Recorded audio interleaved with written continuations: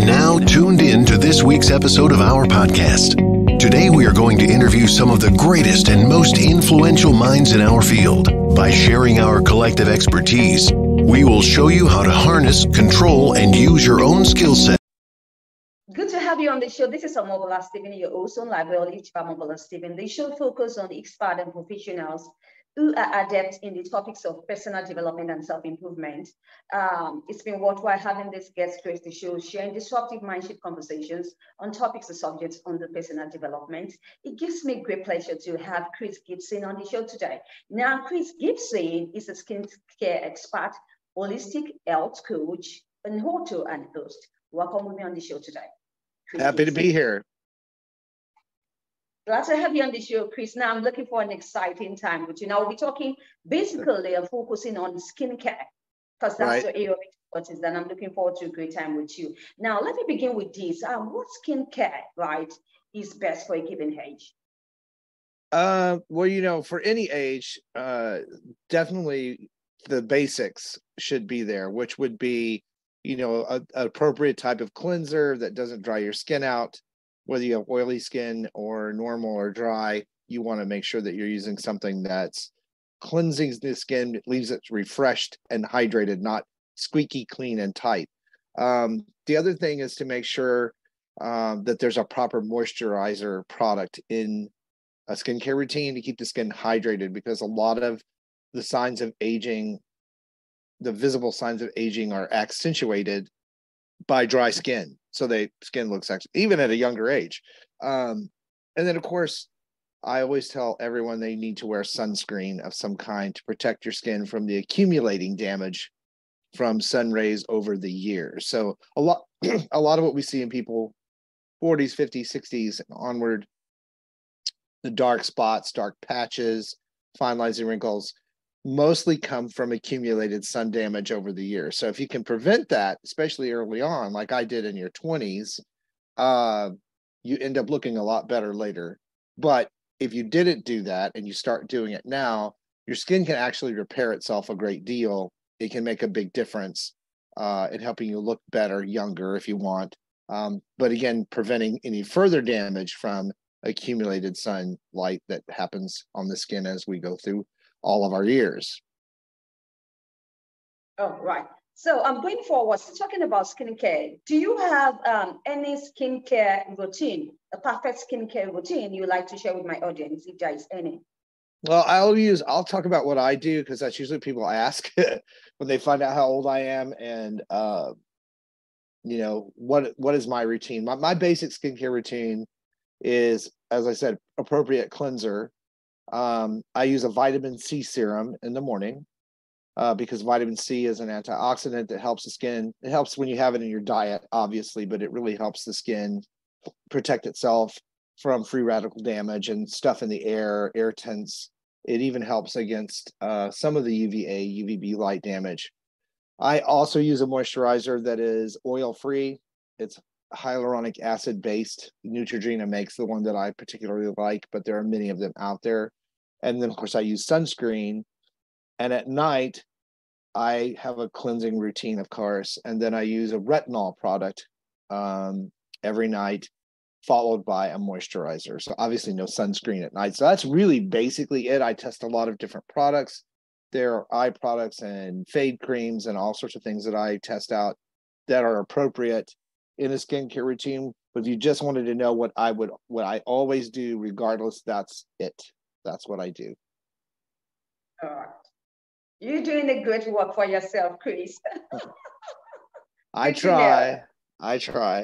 Yeah, I live, when you say I have a hat on, I live in Florida, and so I really am about protecting my face from sunlight because it's very bright here in this particular environment outdoors. But anybody should be protecting their skin from the sun. So whether you use a sunscreen, or you use clothing, or some people use umbrellas, some wear gloves when they drive, whatever, to protect your skin. I'm not an extremist of it. I don't think you need to live under an umbrella your whole life. A little sunlight's not going to hurt you every day, but it's that when we're out in it all day long, or folks who lay out and boil in the sun, not such a good idea. Later on, you're going to pay for that with your way your skin looks. So yeah, I mean, that's what I do. I've been very consistent with that since I was in my 20s, and it's really paid off. So I really do preach those particular components for a skincare routine. Yeah, right. Now, I like us to talk about exercise and diet, right? Mm-hmm. Or talking about weight loss, right, and fitness. Is it possible for a person to lose weight without diet or exercise? Is it automatic? Yeah, there can be some changes that happen in the body and in your stress levels. A lot of people with a lot of inflammation tend to hold more weight. I use the example of when people go on a diet or they start to exercise, a lot of times they get very frustrated because their weight either stays the same for a long time or goes up, even though they're cut calories and they're exercising. And the reason for that is that inflammation in the body is a normal process that happens as part of the healing process. So a lot of people find that if they can reduce stress levels, just reducing some of the stress lowers the cortisol production of that hormone and also lowers inflammation, which can lead to some weight loss.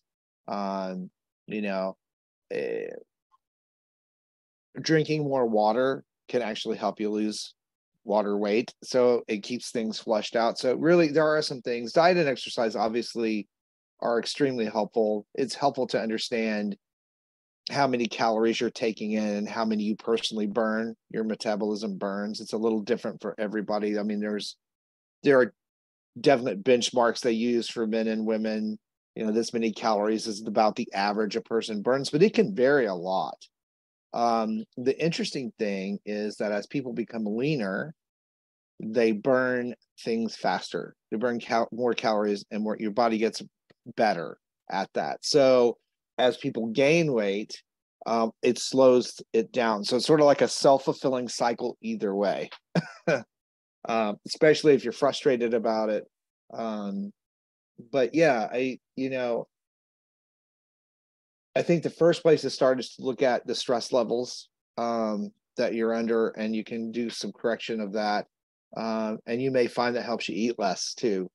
People tend to eat more when they're stressed out, snack a lot during the day and that sort of thing. So it plays a role, certainly. I think one of the reasons diet and exercise plans fail people is that they don't realize that those things are really more of a lifestyle change than a temporary solution.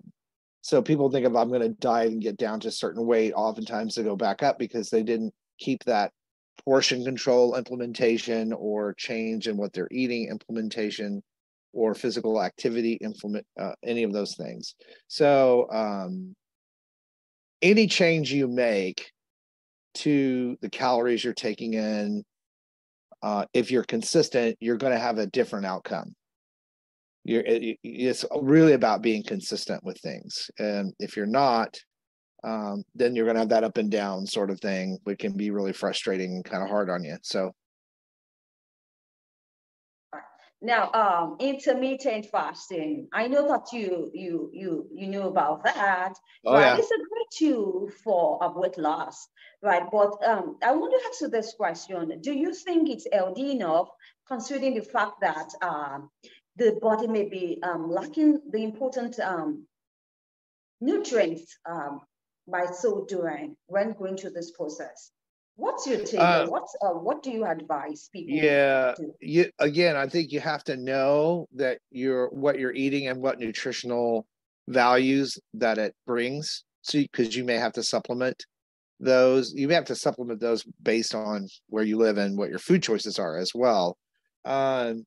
Intermittent fasting, the main benefit of that, and the main benefit of calorie control is the autophagy process in the body, which is where the body breaks down diseased cells or old cells, takes out the trash, so to speak, and keeps the good parts and rebuilds new cells. So we're always building new cells.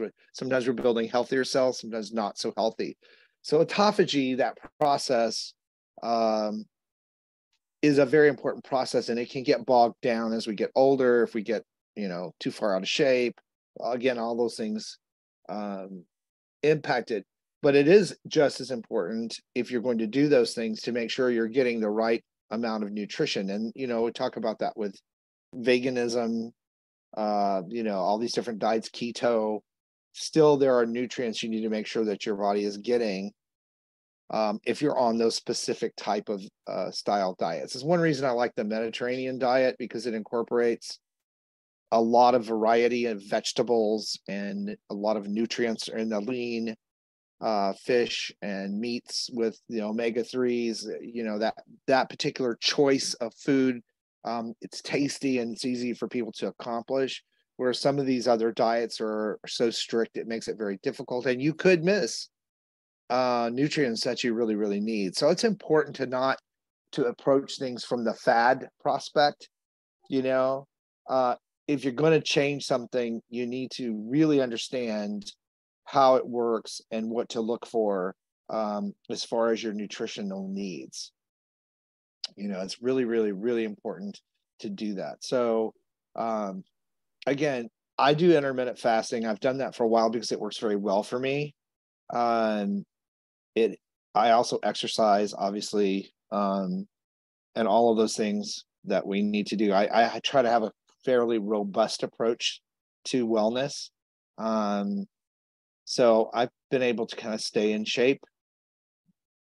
But I too look at what my nutritional, I look at that, and there are also tests you can do now. Some of them you can do from home, just send the sample in, and they'll tell you if you're nutritionally deficient in, say, like magnesium. A lot of times when people go on these diets like paleo and keto, and they not have a lot of vegetation in their diet, they are short on magnesium and potassium, which can make you feel crummy, make you feel tired. It impacts how much hormones you're producing. So it's, that was a great question, because it's very important to kind of know the whole thing. And always I say, if you're going to do some sort of diet like that, or you're going to start a program aggressively, you need to talk to your doctor, if you have one, about doing that. It's good to start slow on everything. A lot of people jump in head and foot first into stuff, and it's quite a shock to their system. Whereas if you're going to do, let's just say keto, which is a lack of carbs, I think it's better to step process into keto, because you'll find a set point in there where the keto diet, or the keto focused diet, is a more healthy approach. Whereas people get in there and they cut out all the carbs and all that at once, and your body's going, whoa, what's going on? And then you sort of have a detox you have to go through, where you can avoid that by really understanding how those diets work. Again, a diet, I don't like that word, because it implies you're going to do something for a short period of time for long-term gain, and that's not how they work. It's a choice. So what I try to get people to see is, I'm going to incorporate more leafy greens in my diet. I'm going to incorporate more activity daily or weekly in my life ongoing. This is not something I'm going to do for a month and lose a bunch of weight to go to a wedding or an event and then go right back to what I was doing. And then doing it long enough that you get the benefit, that you're motivated to keep doing it. Skincare is the same way. It takes patience, because the skin we see is old news. I mean, that's cells that were produced a long time ago and are reflective of your health, really about 6 months back. So I tell folks, you got to be very consistent in your skincare practice for you to see the benefits at 90, it's really 90 days. So I tell people, if you're starting a new skincare regimen, sort of like the scale process for skincare, it's taking a selfie. Take a selfie when you start, take one at 30 days, one at 60 days, one at 90 days, and look at the progress or lack thereof, so you can make some decisions about what you're doing and what you're using. Is it working for you? It's the same reason we get on the scale, which is not always indicative, as indicative as the selfie is. But really, yeah, the scale can lie a lot, because it can be so different from day to day. But it is on the long term, if you are overweight by, let's say, 30 pounds, and after a year, you've lost 20 to 25 of those pounds slowly over the year, that's a good indicator that you've gone in the right direction. Whereas someone who starves themselves for 2 weeks and loses 15 pounds, well, some of that's going to be water that you lost. So now you're probably dehydrated. This is not really a true story about where you are health-wise from that. Okay, so Chris, how then can we use skincare correctly? Well, first you should follow label instructions, and you need to know what you're trying to address. So the best thing is, and I'll use an example, a lot of people get brown patches or uneven skin tone or skin spots as they get older, and they don't like them. So what you want to do is use a product designed to help with that and do what I just said. Obviously, take a selfie and measure the difference in how it looks over time and follow the label directions consistently. Don't use products that are expired. Some of these things in skincare, like vitamin C serums, have a very short shelf life that people don't realize. Any vitamin C serum that you're using, which is going to be helpful for all those things that we just talked about, if it's L-ascorbic acid based, shelf life of about 6 months after you open it. It loses its ability to be helpful. The reason it's important to follow label instructions, retinols, which are very, very good to use at night to help even skin tone, help speed up skin cell turnover, it takes away textured skin, really makes a person look a lot more youthful as you go through the months of using it. Needs to be used at night. If you use it during the day, the sunlight actually breaks down the retinoic acid, which is what's the active ingredient that's helpful. So really important to know when to use something and how long, and to watch for irritation. I always tell people, patch test anything you've never used on the inner arm, the inner elbow here, following those directions. So if it's a product that you put on and leave on all day, put it on and leave it all day. If it's one you put on and wash off or whatever, do that. And give it 2 days, 48 hours to make sure you don't have any redness or irritation. Much easier to clear that up than if you have it all over your face.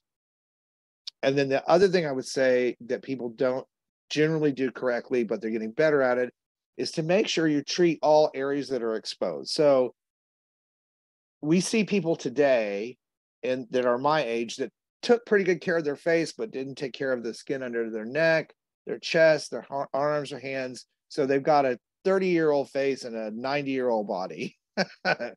So it's very important to use your skincare everywhere that's appropriate. So if you're using retinol at night, and I use it on my hands. I think one of the big giveaways to age happened to be hands. I don't have that because I learned early on to take care of those.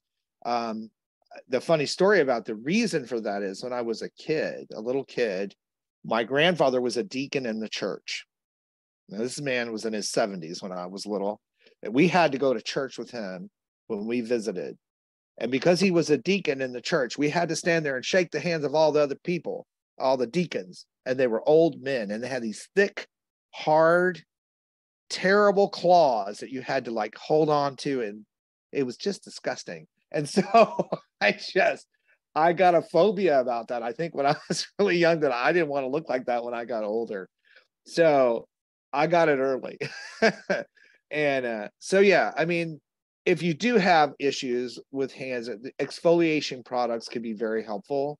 I am not a big champion of skin lightening creams. I like things that even out skin tone, because all tones are beautiful when they look nice and even. And some of the skin lightening,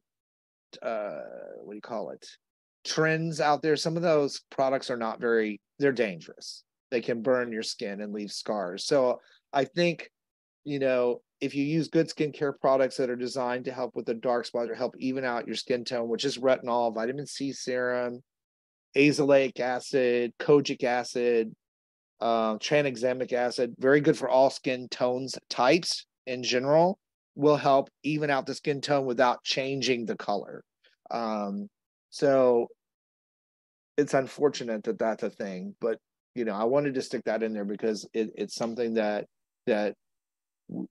people that are serious in skincare really, really try to help people with. Everybody wants their skin to look nice and even and glowy, and that's what everybody's after. So doing those things that we're talking about today will help do that. Right. Thank you so much, Chris Gibson, for your expert advice. Going forward, for those who are age 40, 50 and above, what is the best way for them to lose weight? Definitely start slow, whatever you're going to do, but walking, activity. There was a study that came out almost a year ago in October of last year called the Health GOT. The last three letters are GOTT study. I did a video on this. They took individuals 52 to 75 that were fairly sedentary, kind of had the Western style diet, some fast food here and pizza there, and they changed their diet, lent them toward the Mediterranean style diet, more leafy greens, made sure that they were getting the right nutrients, supplementation in their diet, and more importantly, activity, moderate activity every 20 minutes, walking, play with a dog, whatever. This is not running a marathon type of stuff. This is just activity.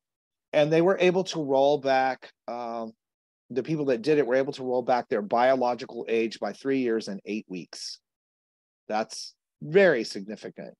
So you can imagine if you make those lifestyle changes and keep them, it can make a big, big difference.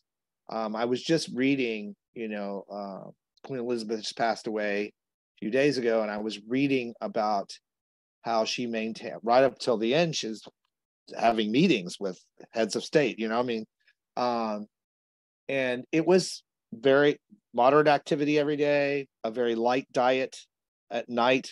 Breakfast was more, I was reading, and all of the things they were talking about, because she was very cognizant, still had her mind, and that person of that age. And of course, people go, well, she had a lot of medical care. Yeah, but it's your habits. Medical care addresses something that's going on with you. It's your lifestyle habits. So reading through those, what the point of this particular story is that I saw those same markers as a lifestyle that improved those people in that study's health, if that makes sense. So it really is about your choice. Your choices day to day, those really small ones make a big, big difference. And that lady had a drink every day, so she was able to maintain a very healthy life, really pretty much till she got COVID. That's kind of when things kind of went south. But even then, still active, still, my mother was very similar. She was very clear of mind and very energetic through most of her life. So, it really does have that. And we lived in a household where we didn't have sugary treats in my house growing up. We didn't have fat snack food like that. We had 3 meals a day. They would be considered bland by most people today. She was the veggie meat, followed that rule. And we had the occasional treat, like ice cream. But we were not a household that had that kind of stuff. And I have family, which I tell on them all the time, that had that different, they had the Twinkie snack cakes, the really high sugar stuff all the time, cereals, all that stuff. And they've had far more health problems as they've gotten older than I've had. So you can draw your own conclusions. The study it's those daily choices that you're making that are really going to show up for you. Chris, what's the best workout? Now, suffice it to say that what's the best workout for men and women? The one you'll do consistently. So again, I think walk. I like that. If not, the one, it's like sunscreen. What sunscreen should I wear? Everybody knows I like mineral and not chemical, but like the one you'll wear, because at the end of the day, the sunscreen needs to happen. So no, that's a really great question. The one you'll do. So start with stuff you like. Walking is probably the easiest to do. Window shopping for the ladies. Some of them, that's when they come back. Me? No, they came back. They came back. How, Chris, this is how I got my walking in. I decided all I have to do, if you live somewhere where it's like that, or you live near a park, it's easier. They said they went window shopping. So they would do their walk and just look in store, they would walk, they would window shop and not buy stuff, but it got them, that's something they really like to do. I'm like, well, do that, still activity, just got to leave the credit card at home, so you don't go broke. Swimming, whatever, light weights, resistance is good to add later, but I always tell people it's if you've not done anything, walking is probably the first, and you're going to be able to gauge where you are really quickly. I mean, I have people come to me and say, I tried to walk, the park is like 3 blocks long and 4 blocks wide. I was really tired after that one walk because they've been sedentary. They keep that up. Now they start jogging, or they start walking the beach, or they do longer and longer and longer stuff because it works better. So really it is, start easy, make it easy, make it too easy so you keep doing it. Be consistent. Make the self-determination you're going to do any physical activity, which the body responds to really quickly. You're going to do it for a month, 4 to 5 weeks. The goal is to get stronger and better and feel better without injuring yourself. So that's why I always say it's just better to start walking, swimming, whatever, those really light activities.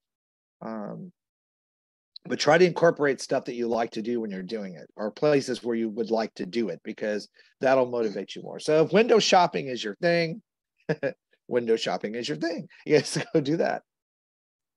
Great. Such an interesting and enlightening show we had together, Chris. Do you have any projects you would like to share with my audience? Do I have it? I'm sorry? Do you have any projects you would like to share with my audience? Any? Projects? Sure. I think, well, what I would like to share is this is what I think is exciting about all of this. Some of the things that I've been testing on the YouTube channel are devices, because a lot of people have sensitive skin and they can't use every single skincare product that we've talked about for anti-aging. Sometimes your skin just won't tolerate it. So there are red light devices, radio frequency devices that are helpful, that I'm testing, that people can use in the home, that used to cost a lot of money to go to a salon to have those done. You can do them at home, and they are helpful. They do work. Again, they take up time. You got to be very consistent and do them. But I think the exciting thing about skincare is that what we're going to see happen over the next 10 years or so is that skincare routines are going to become more device centric, like that. And then the skincare products are going to be the sort of the secondary supportive thing you do, where right now people think of a cream for everything, sort of like a pill for everything. There's a cream for everything. And I think that we're going to see that trend go more towards devices first. My skincare routine is my red light face mask, 3 minutes a day. That's my skin. That's my basic. And then I use my other stuff to help with that. So I think the technology for that is really exciting. Great, good to know. I'm looking forward to that. That will be a really exciting time for us going forward. Yes, I think so. Sure. Any parting word you'd like to share with my audience? Yeah, the same thing I tell everybody: start now. Because usually they're like, oh, I know I need to, or be consistent with your skincare now. Start. It's never too late to start, because the benefits will be there. You're, again, producing new cells all the time, whether you are not doing anything or you are doing something. The difference is, just like with exercise and diet, we want to produce healthier cells. So you can actually, 90 days from now, 6 months from now, a year from now, 6 years from now, be a much healthier feeling and looking human being than you are right now if you just get started. Right. Thank you once again for the motivation. I'd like to share your social media and also your website. Yes, it's easy to find me on YouTube. You can just put Chris Gibson YouTube, Chris Gibson Skincare, any of that, or you can go to YouTube and type my name in. I come right up. And all of my social media links are under every single video. but you can find me on Instagram, Chris Gibson Friends, Facebook, Chris Gibson Friends. And then I have a really neat blog, which is an interactive blog where the folks that are a member of that community can talk to each other, can direct message me, and that's Skin So Fabulous. All you have to do is type that in the browser bar and it comes up. I'm the only person that has that name for now, so it's easy to find. Good to know. Good to know. Thank you once again, Chris Gibson, for the worthwhile time with me on the show. I can only wish you the best of luck in all your future endeavors. I appreciate it. I really enjoyed it. All right. Thank you once again. If you'd like to catch up with any missed episodes of Live Well Lived by Omobola Stephen, you can do so on any cross promotion platforms or any distribution platforms you bump into online and do have an amazing time. Or perhaps you'd like to be a guest on this show, share disruptive mindset conversations on any topics or subjects under personal development and self-improvement. You can send a mail to me at omobolastephen.outlook.com. Perhaps you'd like to get to know more about me and what I've been up to. You can check me on my website, www.omobolastephen.online. Now, I'll be looking forward to connecting with you. Come on, let's have a great show together. Looking forward. With all my love, talk to you soon. Bye.